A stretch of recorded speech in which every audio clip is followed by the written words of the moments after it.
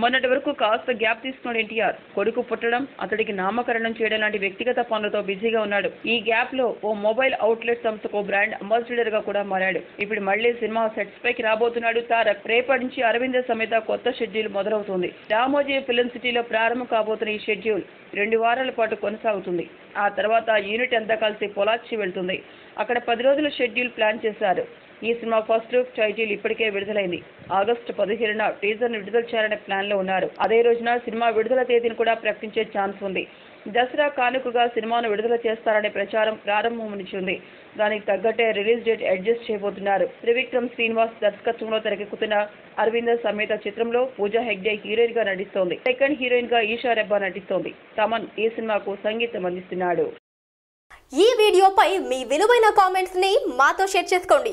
And ఇంకో విషయం, subscribe చేయడం మర్చిపోకండి.